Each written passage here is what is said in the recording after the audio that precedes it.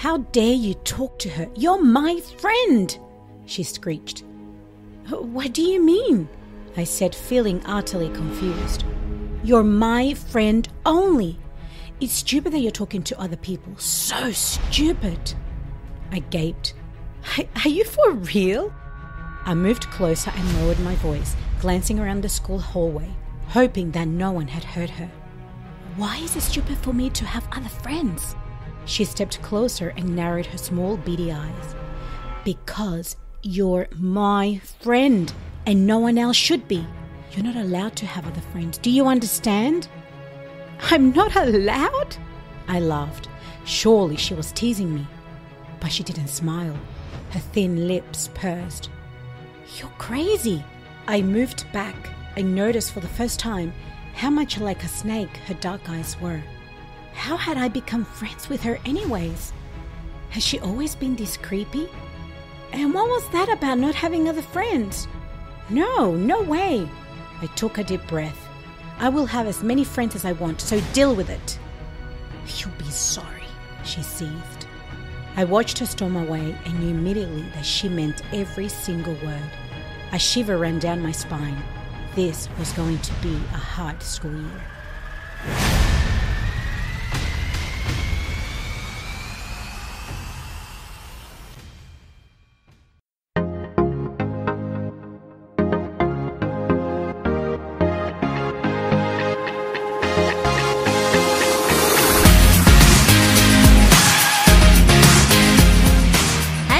It's Steph here. And it's Esther. Hi, happy Friday. Okay, so Esther, the story.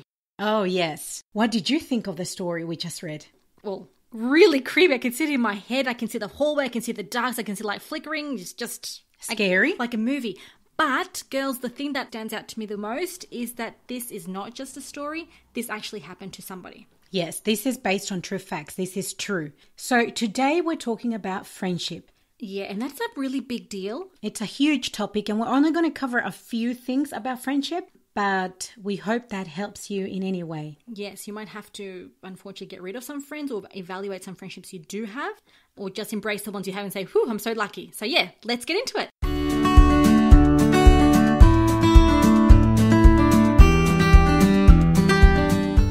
So Steph, have you ever had a close friend, or do you have a close friend now, or close friends? Yes. So I'm trying to think back. So in primary school, we had a little group of friends. I'll tell you about that later. High school, I had two really close friends. Unfortunately, we did lose touch after high school. We went our separate ways, which happens a lot. And now I do have close friends, probably, 3 to 4 maybe.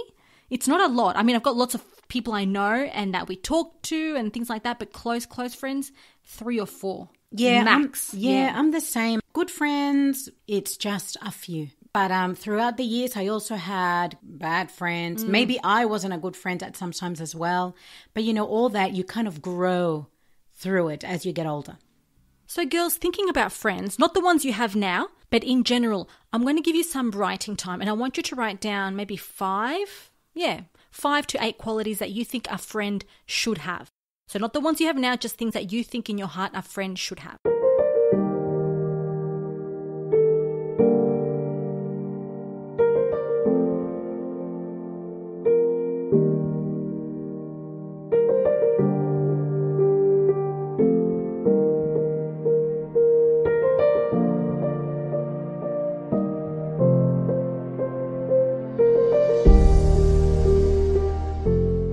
Okay, so now girls, you would have done your list. But I want to ask Steph, do you have a list of qualities that you want in a friend or look for in a friend? Yes, I do. Okay, so I've got someone who is loyal, that won't betray you. Someone who is trustworthy and that keeps your secrets, so that's not going to, you're going to say, this and this happened, and then the next day everybody knows. We don't want that. A gossiper, someone that gossips, about their friends to you and then about you to them. You don't want that either. Someone who doesn't make you feel like a loser, that, you're lucky you're my friend, and when you're with them, you just feel bad about yourself. I don't like that kind of thing. Someone who can encourage me spiritually is another one. So if I'm going through a problem or they're going through a problem, it's nice to have a friend to say, I'm going to pray for you. Let's pray together. Or, I've been asking God for that. And it's nice to have someone lift you up and encourage you to keep going forward. Oh, someone you can laugh with and have a good, clean, silly time with. That's always good. And someone who doesn't lie or play tricks on you. And that one's a bit of a personal one, and I will tell you what happened. Okay, so remember how I told you before about primary school? Well, I was about probably grade 6, and I confided in my close friend that I liked this guy. He was in grade 7. Back in that time, grade 7 was still in primary school. Anyway, so then one Valentine's, it was February, I got a Valentine's card from him saying that he liked me too and that he'd seen me around the school. And I was so excited. My friend had handed it to me that he'd given it to her because he was shy. So I came home and I told my sister, I told Esther, and she's like, that's a joke. He didn't write it. I was like, what? Oh my goodness. I felt so confused, embarrassed. I felt like I didn't understand. And she goes, no, go and ask. She goes, but he didn't write that. If he really did, he might have given it to you, but he did not write that. Go and ask your friend. So I went the next day and yes, my best friend had forged the letter. Oh my goodness. I was so angry, upset, hurt. I couldn't believe it. I felt humiliated. I mean, imagine if I would have gone up to the guy and said, oh, thank you for the letter. And then he'd be like, what are you talking?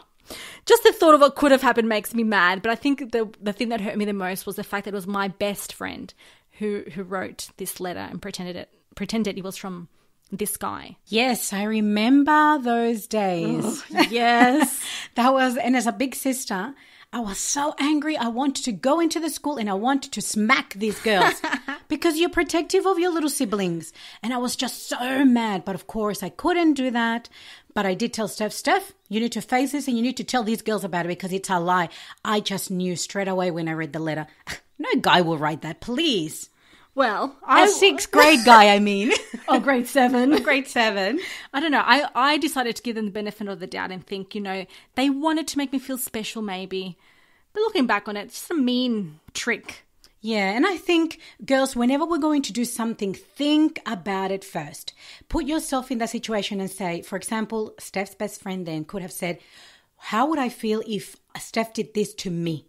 Yeah. And that's the only way that you're going to know because you don't want to be like a fool or feel like a fool. You don't. I don't know how to say it. No, I know what you mean. And I think we don't put ourselves in that situation. We just react and we just do.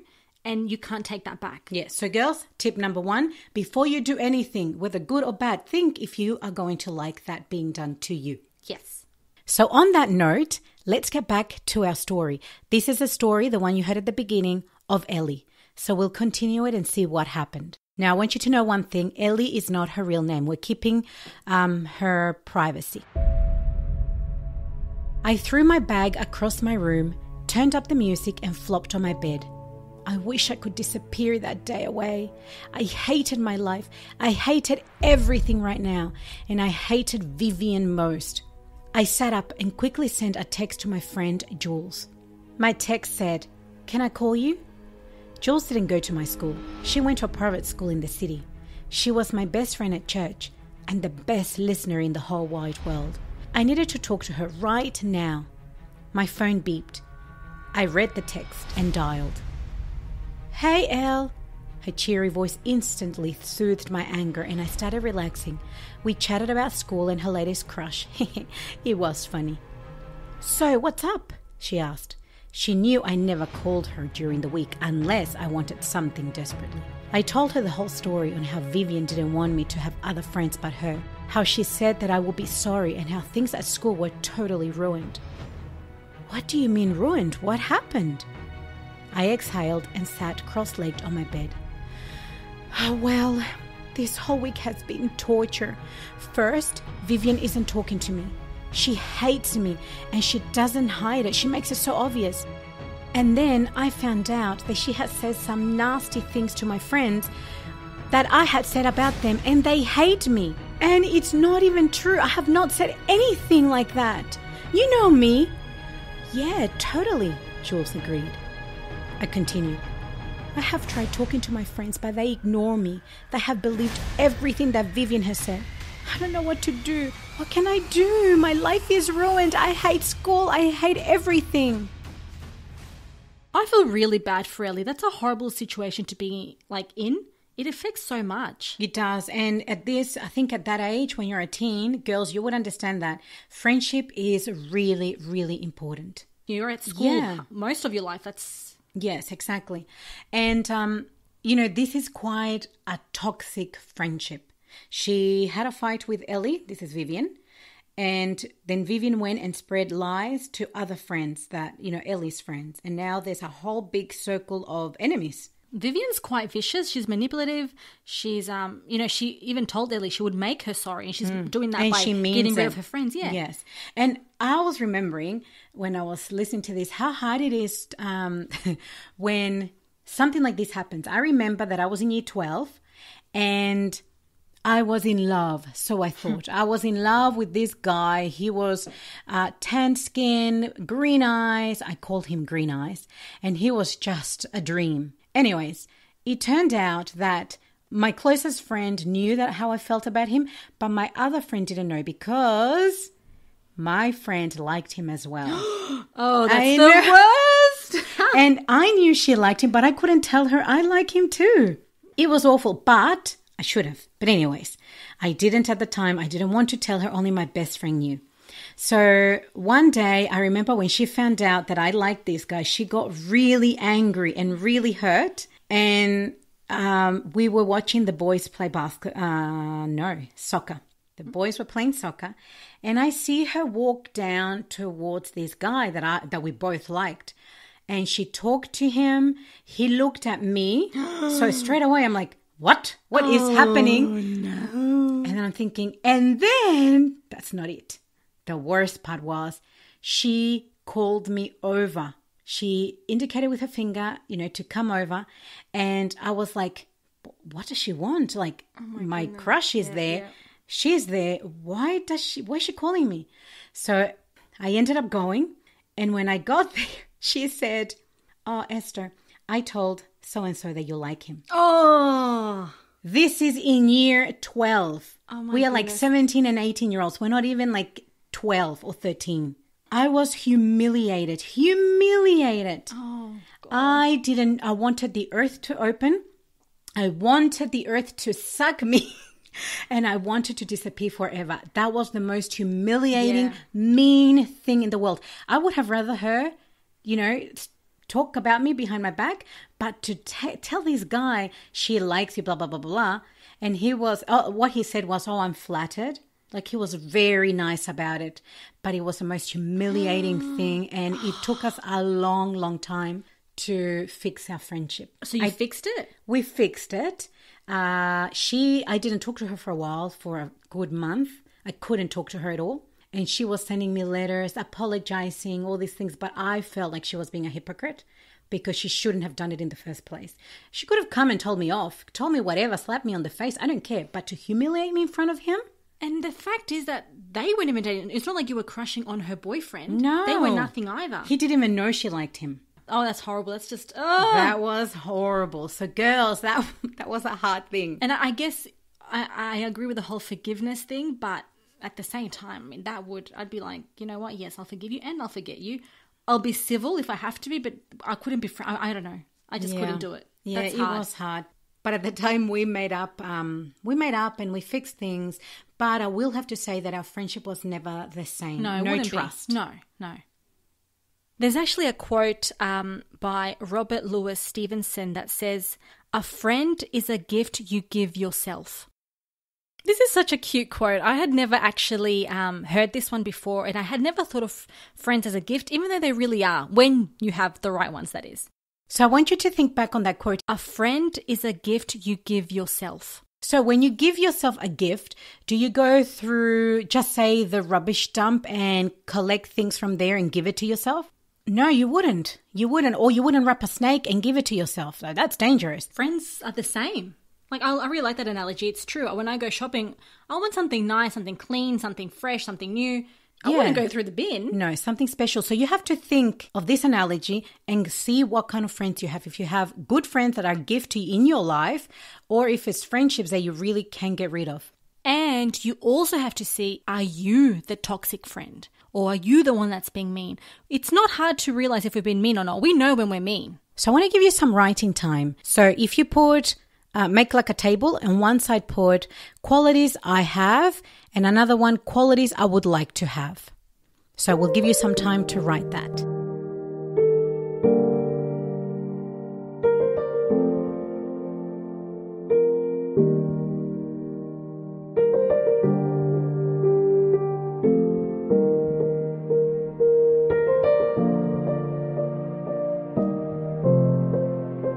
Okay, so what actually does make a good friend? Well, Sharon Witt writes about this and she does some great points. So I want to share that. Should we share that? Yes, let's go.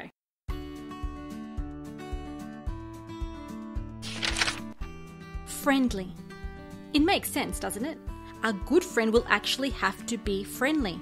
A friend should behave in a friendly manner. That's usually what attracts you to them in the first place. So a good friend should be friendly towards your family and other friends. It doesn't cost you anything to behave well. Kind. A good friend should always treat you with kindness. This doesn't mean that they're always going to be having a good day, happy and smiling. However, a good friend always treats you in a kind and respectful way. If you say hello, they'll say hello back. They don't deliberately hurt your feelings. Trustworthy. Friendships need to be based on trust. This is a very important part of true friendships. You need to feel that you could share a secret or a problem with your friend without worrying that tomorrow morning at school, everyone will know about it. A true friend listens, respects, and offers advice, but doesn't go and gossip about you. Respectful. A good friend always treats you with respect. They may not always agree with your viewpoint or what you believe, but they will still be your friend no matter what. It is impossible to find a friend that you will always agree with 100% of the time. But you can find a friend that will respect you, even when you do make a mistake or disagree with you. Loyal. Loyalty is an all-important quality of a solid friendship. Loyalty means that no matter what, your friend will stick by you and stick up for you in front of other people. For example, another group of people are talking badly about you without you being there. A true friend will speak out in your defense and not agree with others just to save face, which means to look silly in front of the others. Humorous. Humor is not essential to every friendship, but it sure does help a lot. Laughing together is one of the best things about friends. You may laugh at the same jokes or find the same type of movies hilarious, and being able to laugh and smile just further adds to the bonds of friendship. Communicator. Imagine calling up your friend on the telephone and not getting much of a response when you asked questions apart from the occasional yes and no. Firstly, it would make the whole conversation pretty boring, but it would also make it difficult to know how your friend is feeling. Good communication is important for any relationship, especially in keeping your friends in healthy working order. Selfless. A true friend is selfless. This is not to be confused with the word selfish, that is the opposite to selfless. A friend that is selfless will sometimes play a game or go somewhere with you, even if that's not their favorite thing to do. Being selfless means sometimes putting your feelings aside and putting your friend's feelings first. For example, your friend loves bowling and really wants to have a birthday party at the bowling alley. It's not your favorite thing to do, but you agree and you will have fun because it's something your friend would enjoy. And after all, it is her birthday. Honest. Honesty is such a valuable part of friendship. Without it, you don't really have a strong friendship. But being honest in a friendship means that sometimes you might have to tell your friend something they really don't want to hear. For example, your friend might ask you, "Do you think my hair would suit me if I dyed it bright orange?" She may really want to dye her hair this color, but if you really don't think she should go ahead with it, you need to be honest and tell her.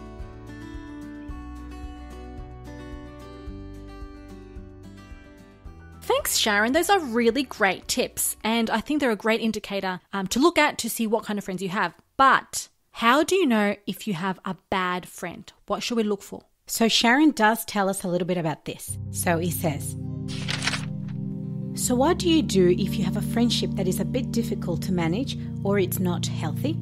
It's a difficult situation to be in when you begin to realize that your friendship is not a healthy one. Try talking to your mom or dad or teacher about how you are feeling. Ultimately, we become like the people we choose to spend time with. If your friend is making you feel uncomfortable by her behavior, you need to make a choice as to whether you want this friend in your life.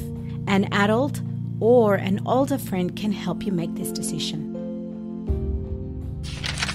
Signs a friendship might not be healthy. Number 1, she gets easily jealous if you hang out with other friends.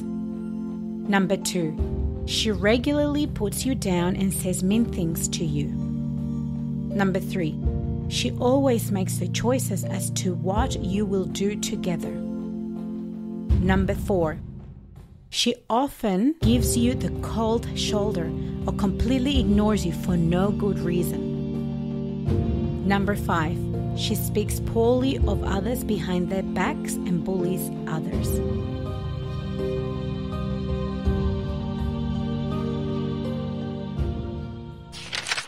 Some other things to look out for are when these girls that start excluding others from parties or from shopping date, or mocking, teasing, calling girls names, threatening to take away friendship, I won't be your friend anymore if, encouraging other girls to gang up on this girl, spreading rumors and starting gossip, forgetting to save a seat for a friend or just leaving her out, saying something mean and then following up with, just joking, to try to avoid the blame. And a big one is using social media or phone to gossip, like text and that, to start rumors, to say mean things, or to forward embarrassing photos of these other girls. So those are things to look for in a toxic friendship.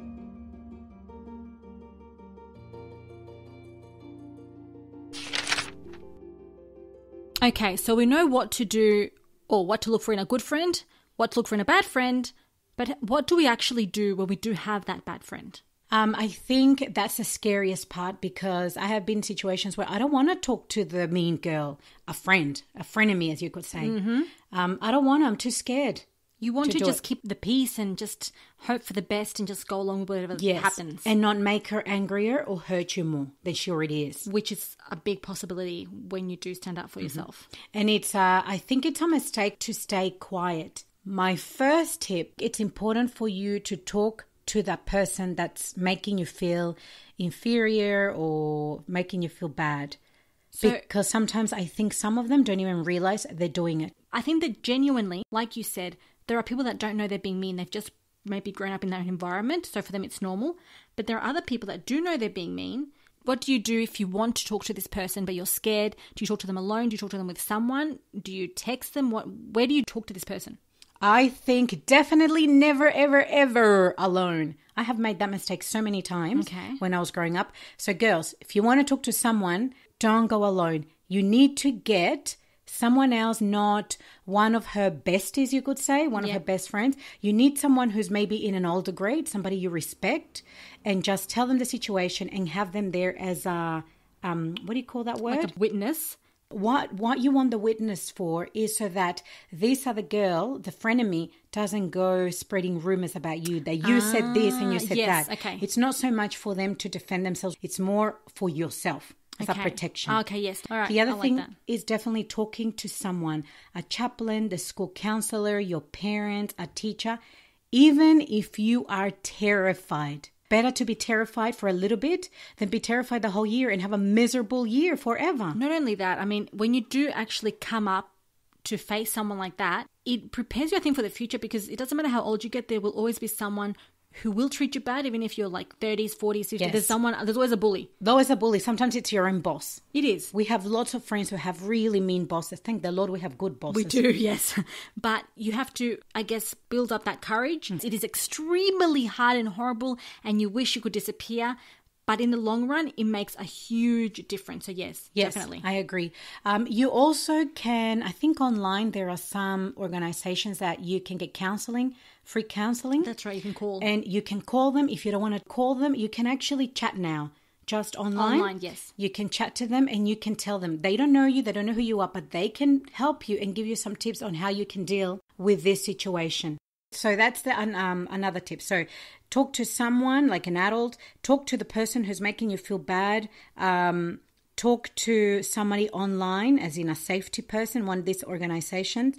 And the next one will say, and this will be my priority, start praying and have a communication with God. Prayer is a huge thing. I mean, I'm guilty. We don't give it priority. Prayer does make a huge difference, and God gives you peace and things get sorted. And some people think that bullies are just people who hit you or taunt you or pull your hair, but you know, there is always a mean girl that makes you feel bad. So take it to God. I believe 100% that He is the one that can fight for you. And there's a verse in the Bible that we love, and you can find it in Exodus 14:14. I would suggest, girls, put this on a card and take it with you in your wallet or behind your phone. You know how girls have, behind there, and carry it with you because it is one of those string type of verse. The other one that I was thinking about is Psalms 56:3. So it says, when I am afraid, I will trust in you. So combine this one with Exodus 14:14, which we're not going to tell you what it is, so you can find it. Combine these two together, and then when you're afraid, just know that you can trust in God and He'll be there. So I think we're all probably wondering what happened with Ellie and Vivian, Esther? I will tell you at the end. Okay, we'll stay here for the suspense. Yes, but now we have a question. Oh, yes, the question. What is our question?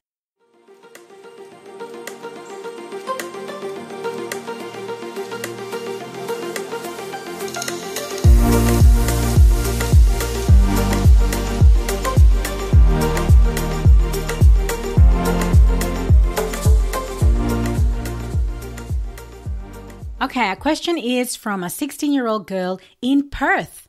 Dear Esther and Steph, I really want a job, but my dad says I can't because I have to concentrate on my senior years. But I want to buy my own things, and Dad's money goes to paying bills and food and all that stuff. Plus, I really want to start saving for a car. What can I do? Oh, that is a tricky one. And I do understand your dad's point of view. I mean, he wants you to have good grades to, go to uni or TAFE and get a career, and set yourself up. Wanting a car is important as well. My advice would be maybe find really close friends or family that are willing to give you like odd jobs, either typing up a letter for them or filing. Yes, it's really hard, I think. This question is really hard only because there are some girls that are fantastic at maintaining the balance of having a job, the balance of doing their studies. But it also, at some time, there will be a little downfall. It doesn't work. First of all, I would say to a 16-year-old girl is first check what kind of subjects you have at school. What type of homework are you doing at the moment? Are your subjects really demanding? I know that for senior years, 11 and 12 here in Queensland are quite big, and I assume that would be in Perth, the same thing. So you do need to do that. You also need to sit with your dad and you need to work out a plan. You need to tell him that you want to save for a car. So don't do it as a casual thing, but actually say, Dad, can we have a meeting? So I would suggest talk to him first, sit down. No electronics, no TV on, nothing, just face to face, even if it does feel strange. The other thing I would suggest is telling him or asking him if there is a way that you could do extra chores around the house and that you could get paid for it or get it like an allowance of some sort. I'm sure there's something, or even something else. What I'm going to say you might not like. If you have Netflix or something like that, cut it off and get that money for yourself, as in put that money towards your car. Because you can YouTube stuff now. You don't need to be paying a subscription of whatever. But if you count that, that's going to be a little bit of money that gets in your pocket. So these are our tips. Number one, we would say talk to Dad first, face to face, no distraction. Number two, start seeing where in the house you guys can start saving money. There could be some things that you really don't need to pay, like subscriptions of sorts. That would be my other one. Number 3 would be checking your school schedule, checking your timetable and the subject that you have. And number 4 would be coming up with a list of things that you could do either in the holidays or the bigger summer holidays that we have here in December. And that's the only way that I can think that you could, come to an understanding with Dad. And that way you're not overwhelming yourself either. Like Esther said, you don't know how you're going to take it when you work. I actually didn't work when I was in high school. No, me neither. And I don't think I could have handled it. I wasn't big. Yeah. Yes. So those are our tips. We hope they help you, and we hope these help any girl that needs to know if they need to work. So that's it, I think, from us. Till next month. All right. Till next month, girls. Thank you so much for listening. And make sure that you share these episodes with friends. Yes, friendship is really important. And also, if they want to sign up to our mailing list so you know when a new episode's coming or where something special is coming, because there are some things in the works. Keep your eyes and ears open for that. I think there's a link below. Yes, there's a link below that you can click and you can sign up. Yeah, so that's all from us. And stick around for Ellie's story. All right, bye guys. Bye.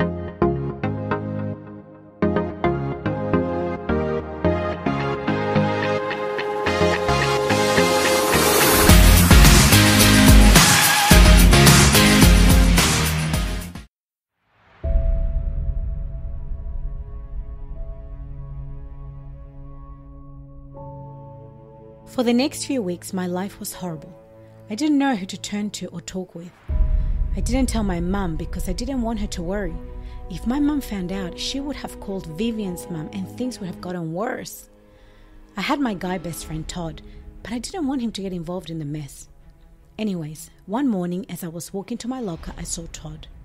We had been friends since we were like little kids, like 5. He was awesome. Todd was one of the few people that didn't believe Vivian, so we were good. I waved, but he didn't wave back. I frowned. Maybe he didn't see me? I called out his name and waved. He turned, stared at me, and hurried off. I heard a laugh behind me. It was Vivian. She shook her head, laughed, and walked away. My heart sank.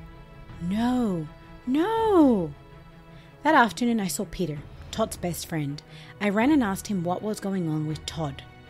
Peter scratched his head. Look, Ellie, this stuff is between you guys. I don't want to get involved. I know, but I just want to know if Vivian said something to him. Peter exhaled and leaned against the pole. Yeah, she talked to him all right. She said some nasty things, and well, Todd's mad. I cringed. More lies. Peter shook his head. I think you should talk to him about it. I nodded slowly. The next day, I was waiting for Todd in the car park. When he saw me, he turned around and started walking the other way. I bolted behind him. If I couldn't fix things with everyone at school, at least I could fix it with him. Todd Winters, I shouted. You better talk to me right now. I grabbed his arm and pulled him. Reluctantly, he stopped and turned towards me, his eyes sad. The bell rang, but we continued talking. Turns out Vivian told him that I had talked to her and told her secretly that I was on drugs and that he was selling the drugs to me. I couldn't believe that he would fall for such a silly lie. That was not me. I told him that I would never say that. I also told him that Vivian and I hadn't talked in weeks. And did he really believe that? He hung his head and apologized. He said that he just reacted, and he gave me a hug. He told me that we needed to come up with a plan to stop Vivian. He said that I needed to talk to the principal. I was terrified. Vivian would be furious. Yeah, she might be, Todd said. But she'll start ruining your life and reputation with the teachers, and that'll really hurt you. You could get expelled. He was right. I couldn't let that happen.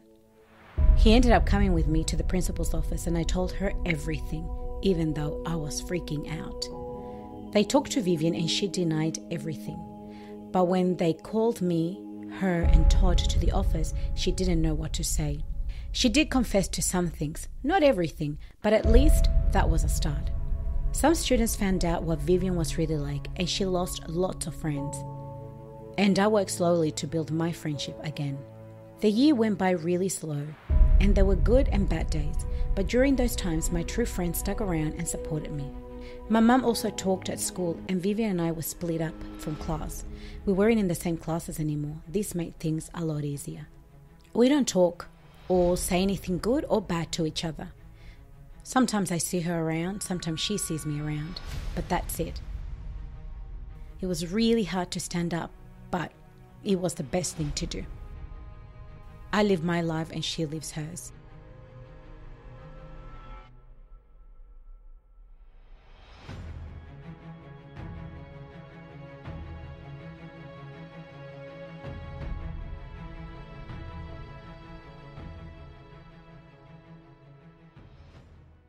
You're listening to Shane and Shane, Psalm 139, Far Too Wonderful.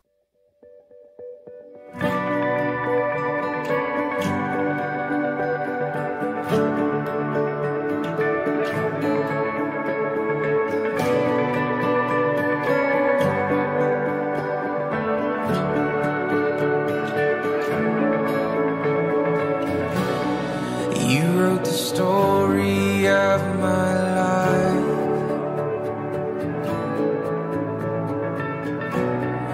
You go before, you fall behind.